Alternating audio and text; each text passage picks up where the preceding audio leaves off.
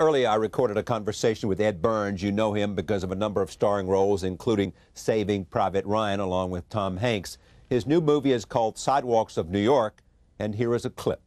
I'm pleased to have Edward Burns back at this table. Welcome back. Thank you. Tell me about Sidewalks of New York. Sidewalks was a film that I wrote while I was making Saving Private Ryan, actually, and it's a. I wrote while I was making Saving Private Ryan. Yeah. Well, you know, I mean, the thing that I wasn't used to, because that's the first time I had acted for anybody else. So, being on someone else's set, you have nothing but downtime. You've got hours and hours. This was obviously pre-Christie, wasn't it? Yeah, definitely. So there was just a lot of downtime, you know, hanging out in your camper, and I thought, why not make use of it? And I wrote this screenplay. Hanging out in your camper. Yeah, you know, it's a tough life.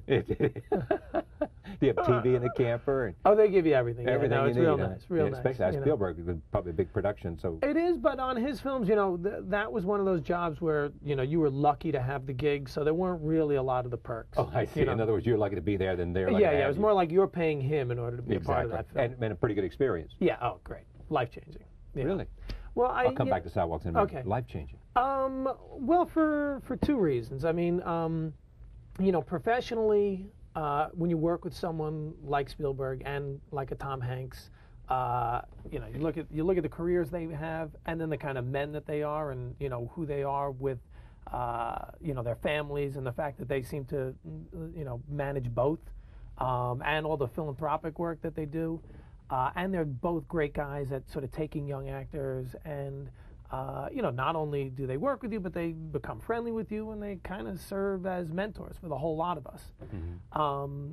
And then just getting to know Steven, he, you know, he talked to me about my career, and you know, sort of reminded me how important. Because after my third film, I think I lost my way a little bit, and I had worked with a studio and surrendered some control because.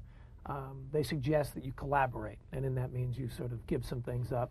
And just kind of reminded me how important it was to sort of stick to my guns and stay true to what it is that I want to do. And that's what you learned. I mean, he reinforced what your instincts were. Yeah, exactly. And also, I mean, even just being on the set of that film, you know, we shot all handheld and available light. Right. And Private Ryan was scheduled to shoot. All available light? For the most part, yeah. You mean all the outdoor stuff? Yeah, and there's only one interior scene. Oh. And, you know, we were scheduled to shoot 66 days and wrapped in 58, which a film of that size is unheard of. And I'm sitting there. You must spend a lot of time getting ready. You know, that was, I think, only the second film other than Schindler's that he did not storyboard. So he just kind of showed up and, you know, was doing his thing without the storyboards. And the amazing thing is watching him, he would have 5 monitors set up. And, you know, all 5 cameras are going at once. He'd call action, he'd watch the take, he'd call cut, and then he'd look at the 5 monitors, and then he'd say, okay, in camera number 1, we had an extra about 20 yards in the background, missed his mark. The squibs in camera number 2 didn't go off in the background. I mean, the guy was clearly made to make movies because he can see so much within a frame. But, you know, I mean, he's seeing that much within 5 frames. Jesus.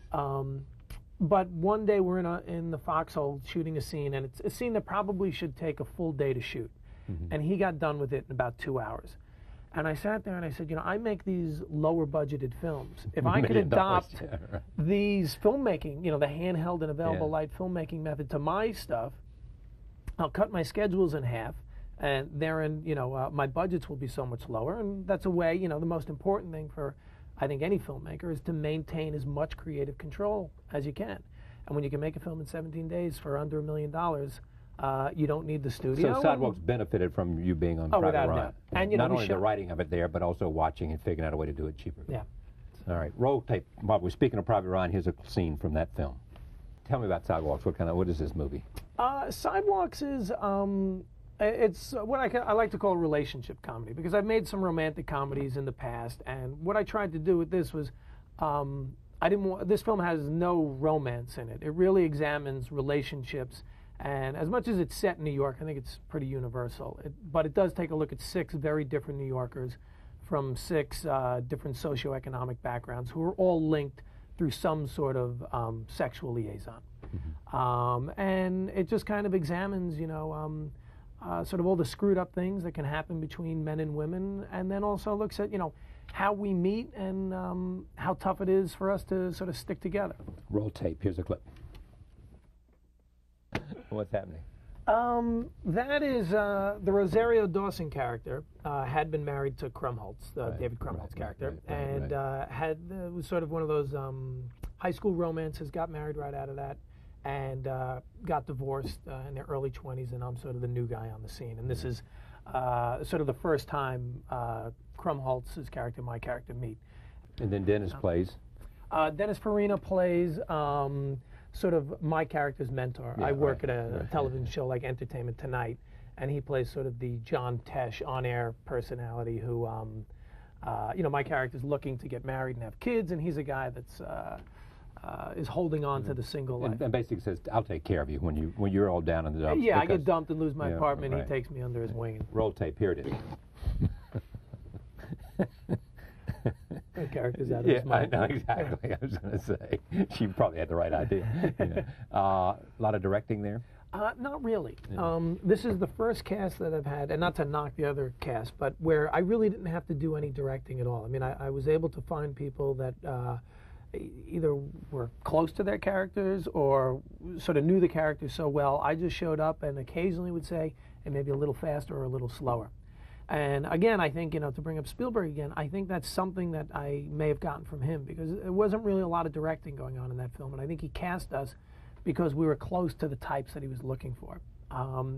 And for me, you know, I come at filmmaking as a writer first, and have had to learn how to tell my stories more visually. And I think with this film, the fact that I didn't really have to worry about the performances so much freed me up to kind of play with the camera in a way I hadn't before. What is it you want to do most? Everything? Not really. You know, I mean, I love, you know, I was a writer first, and I love writing more than anything. You know, and the directing has sort of become an extension of that in a way to maintain control over what I've written. And after my third film, it got terrible reviews, it bombed at the box office, and then I got Private Ryan following that. And I sort of took a year off from filmmaking and pursued the acting thing and did 15 minutes. And when I finished 15 minutes, and I was like, I don't know when I'll get back behind the camera, but about halfway through 15 minutes, I started to miss what I do. And since then, I've directed 2 movies, this and another movie called Ash Wednesday that I also wrote. And, you know, I've told people, if I had to choose between No Looking Back and Private Ryan, which were both shot in the same year, hands down, I would take No Looking Back. And, you know, Private Ryan made $400 million, got nominated for all those awards. And I'm so thankful to have been a part of that film. But you can't compare what it's like to just, you know, to be a guy working on that film as opposed to when it's your voice, your baby, your vision, and, you know, every ounce of you is in that film.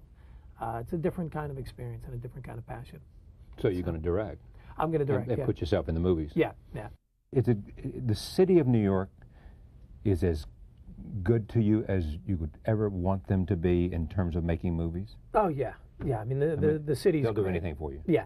And, you know, I mean, on this film, like on McMullen, a lot of times we didn't have permits. And I think it's because we had such a tiny crew, Yes. I was able to, you know, if we had a Sneak permit in. to shoot on one location and it wasn't really working out, whether it was noise or something, we'll just, you know, run around the block where we didn't have a permit and reshoot the scene and kind of get away with it. So Good luck with this. thanks a lot. Great to see you. Appreciate it.